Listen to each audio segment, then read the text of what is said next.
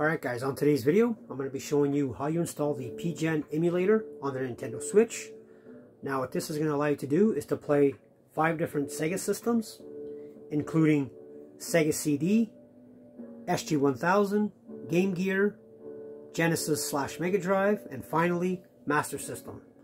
I'm going to be leaving you all the links that you're going to need in the pinned comment of the video. So the first link is going to be for my page. So just scroll down the page until you find the wallpaper of the video. There's going to be one link, which is going to be for the pGen emulator download page. Now you're going to need to create a pGen folder with the NRO, and then create a ROMs folder for each system with its own formats. And then finally, you're going to need to create a BIOS folder with all the BIOS files.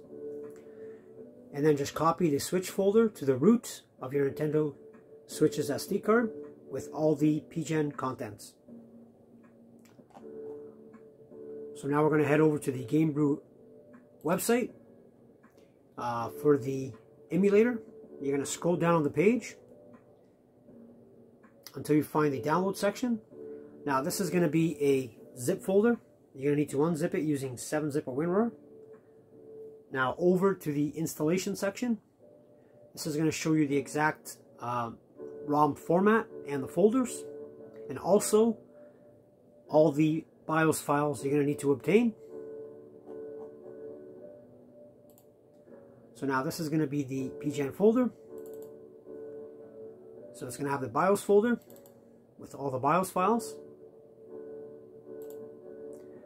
You're going to have a GameGear folder, Mega CD folder, Mega Drive folder, SG-1000 folder, and finally SMS folder.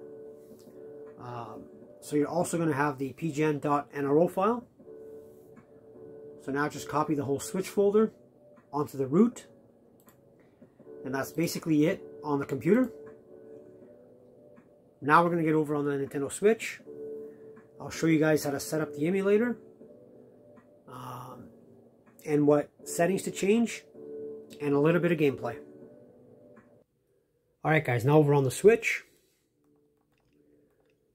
So first thing we're going to do, we are going to check if we have the NRO. So to do that, you're going to go over to the album. You're going to scroll over.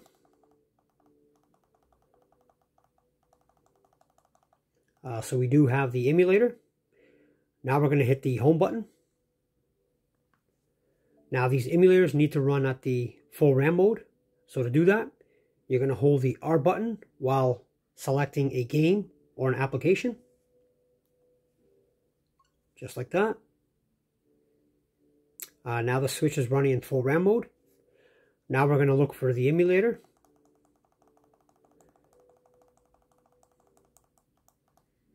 You're going to press A to load it.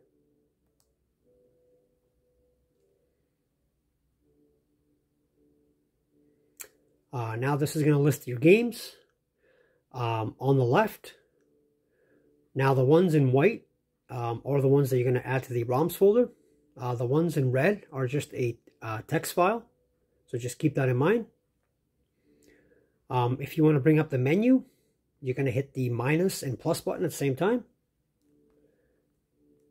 Just like that. So if you want to change any of the settings. So scaling, I have it as full. Scaling mode, aspect. Show frames per second, I have it on. And then if you want to map out any of the buttons. If you want to do your save states, you're going to go all the way down to states. You're going to select it with A. Now this is going to be all your save states on the bottom. So let's go back. Go back. So I have 2 games. I have Sonic the Hedgehog for the Genesis, and then I have a Sega CD game. So now we are going to look for our games. Like I said, they're going to be selected in white. This might take a little bit of time if you don't have a lot of ROMs.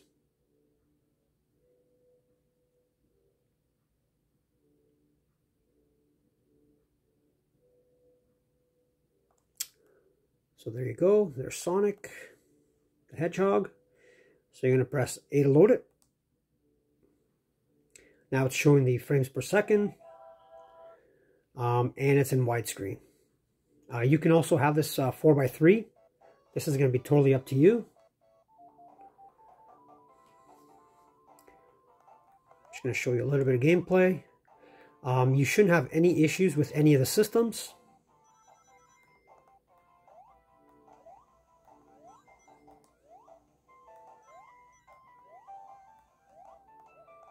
We're going to pause it. You can hit the minus and plus button to go to the menu. You're going to quit. It's going to bring you back to the game list. Now we're going to go all the way up to find the other game.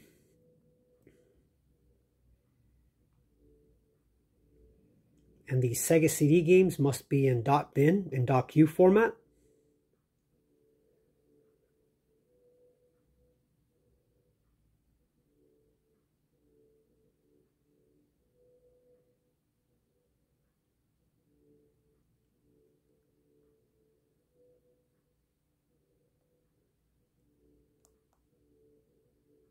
There you go. Final Fight CD. So A to load it. So first it's going to load the BIOS file.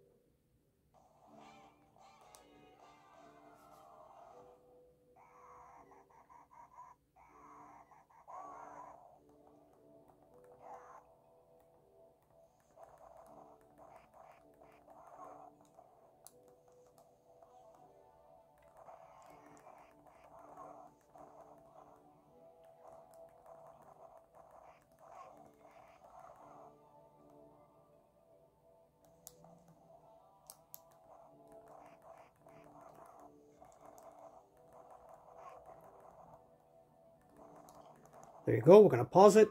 We're going to hit the minus and plus button to bring up the menu. Now we're going to quit. Press the home button. X to close it out. And there you go. So that is how you install the pGen emulator on the Nintendo Switch. I will leave all the links that you're going to need in the pinned comment of the video. I hope you guys enjoyed the video. Please like, comment, and subscribe. And on to the next one.